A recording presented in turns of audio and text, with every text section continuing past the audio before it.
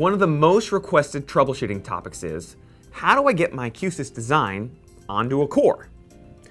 A close runner-up is, what do I do when I see this guy? In this video, we'll show you how to connect to a core right out of the box, but we'll also show you the differences between connecting to a core that's already on an existing system.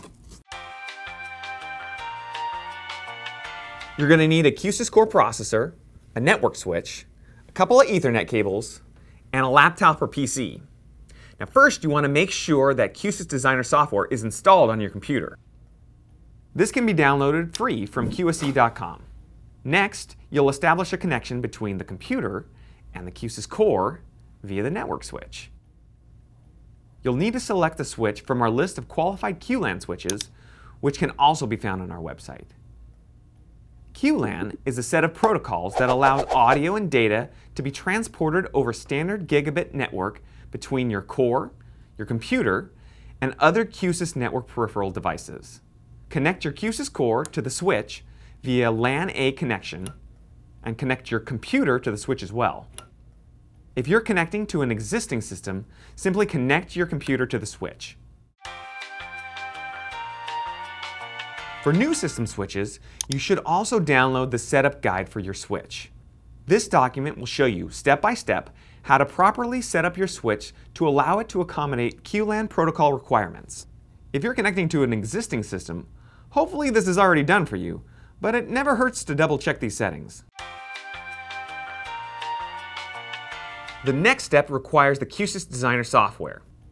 First, launch the application to create a new design or open an existing design that you've already been working on. Navigate to the Inventory panel on the left side pane, and you'll notice that a Q-SYS Core automatically is part of your inventory. By default, this will display a Core 110F with the name Core-1. If you select this core, you'll notice that its properties appear on the right side pane. And here you can edit the name and the model of this core. When you eventually run this design, it will only connect to the core on the network of the same model and name as this core in your inventory. That means we need to change these core properties to match those of the physical core that you want to connect to. So how do we do that? One option is to just look at the core. The front panel of the core will tell you its model number, and if you press the Page or Next button, you can cycle through its screens until it displays its device name. But I'd recommend a different option, which is the Q-SYS Configurator tool. Now, simply navigate to Tools, Show Q-SYS Configurator. The center of your screen now displays the Q-SYS Configurator, which displays every single Q-SYS device connected to your network. You'll see your core listed in the scroll bar on the left.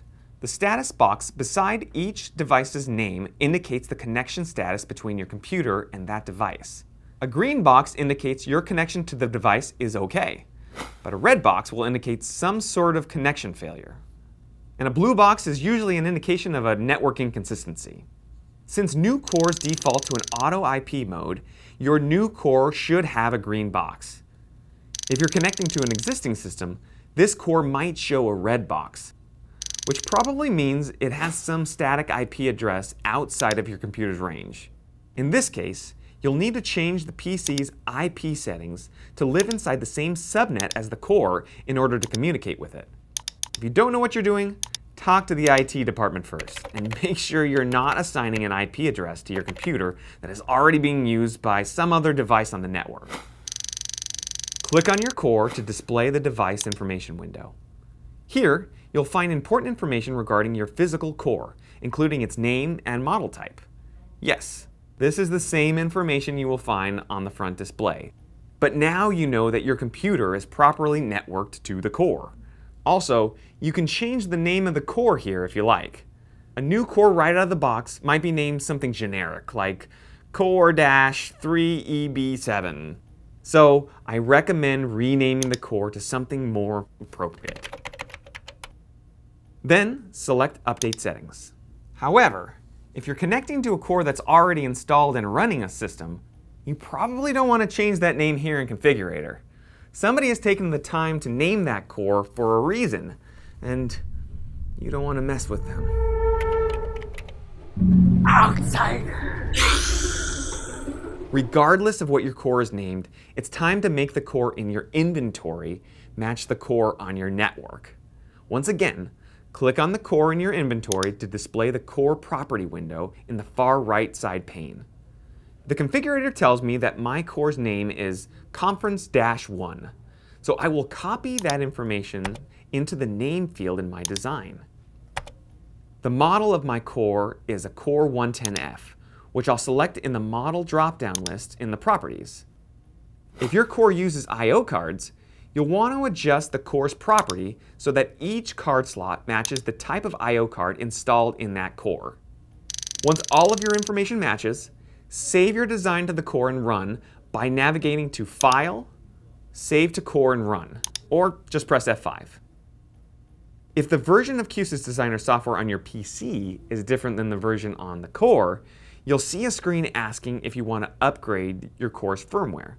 This may take a couple minutes. If you see a screen like this, and the network never progresses past discovering core, this is an indication that your design cannot find a core on the network that matches the name you provided in your design. Double check that the name of the core in your design exactly matches the name of the core on the network, and that you have a green connection status. Then try again. Once your design is running on the core, you're ready to start designing that new system or troubleshooting the old one. Thanks for watching.